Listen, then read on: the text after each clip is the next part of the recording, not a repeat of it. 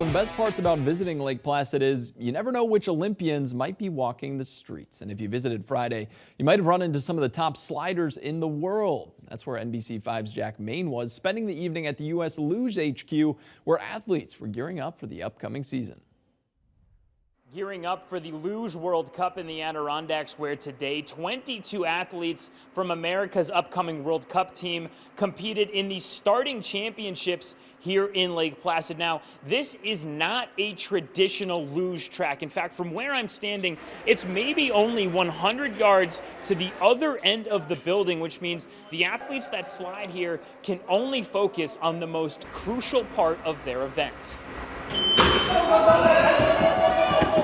Unlike bobsled and skeleton, we're the only one that we start seated and we use our arms as legs. And so this is a competition where we only go start to start. The athletes are using this as a gauge to see where they are against each other. It's not entirely accurate because they're where they are in their physical training, but it gives them an idea. Today's championship was mostly for bragging rights and a little bit of cash as the athletes transition from summer training to the upcoming World Cup season.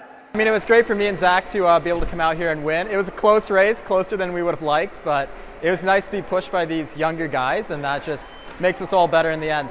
The athletes will focus their attention on Europe in the next couple of months to continue training, and some exciting news to come out of today's events. This December, the Luge World Cup will return to the Olympic Village for the first time since 2019, and when it does, it will be the first World Cup event of the upcoming 2023-2024 season. In Lake Placid, Jack Main, NBC5 News.